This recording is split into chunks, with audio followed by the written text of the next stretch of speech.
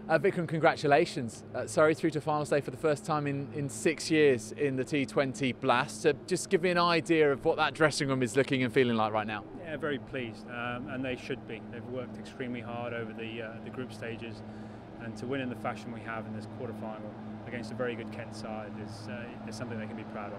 What did you make of 169 for 2 on this pitch? Were you happy with that batting performance from Hashim Amla and Jason Roy? Did you feel that was defendable? Yeah, absolutely. I think it was a difficult pitch, and the way they set the innings up, I think, made it look perhaps a better pitch than it was. I think it was a difficult pitch to score on. It was sort of bigger boundaries as well.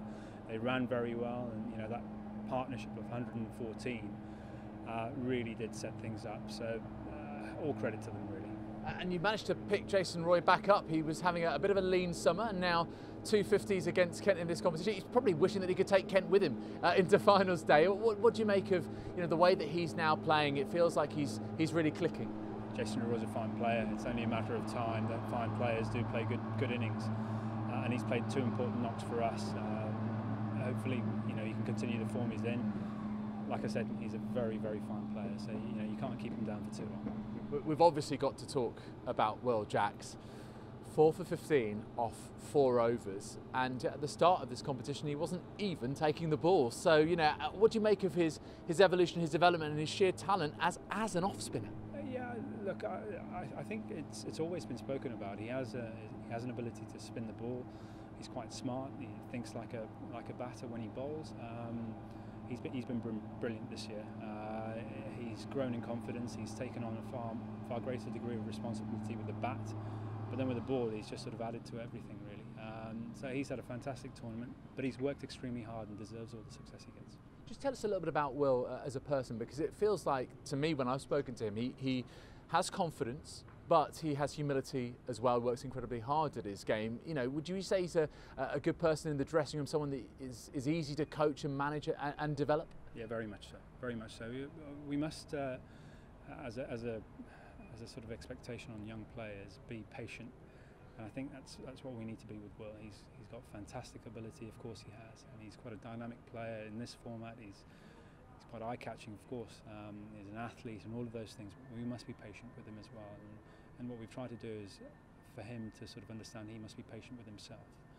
And he's maturing, he's understanding his game far better, and he's making good contributions. But as far as him in the dressing rooms, he's just growing as a cricketer and as a person.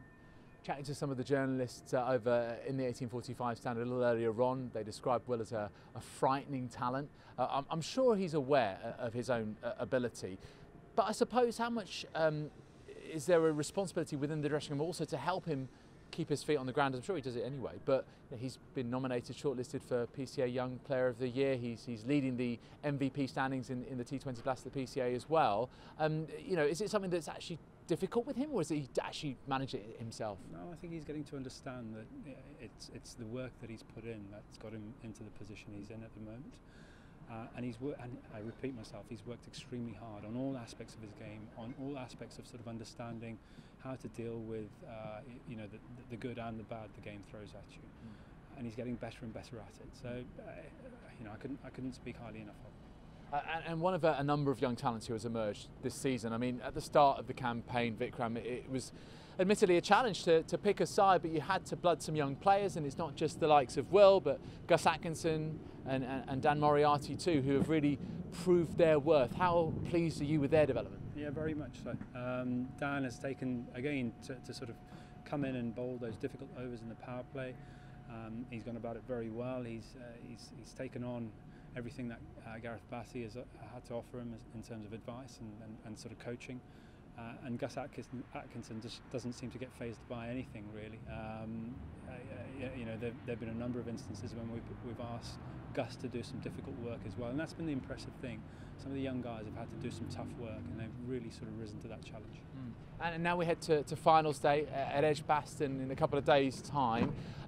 Obviously Surrey have the momentum, both on and off the field of play, with the players returning from England bubbles and from injury, and the young talents proving their worth as well. How do you manage the situation? A squad of 17 was named for today.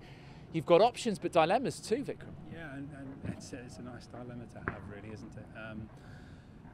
I think how we manage it is we get up and we treat finals day as we have all of the other games. We've sort of tried to prepare ourselves as best we can, been minded about the opposition who we're playing against, and put in place the sort of game plans we have.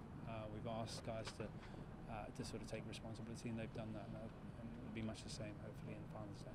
8 wins on the bounce, make it 10 and you've got a trophy. It's been such a difficult and challenging year in so many respects. What would that mean for Surrey County Cricket Club? Yeah, it'd be the best thing, but again, we'll just take the next game first and then consider our options, or rather consider the game after that. So all we'll focus on is the semi-final, and then we'll look at things after that. Congratulations once again, good luck in a couple of days. Thank you, thanks very much.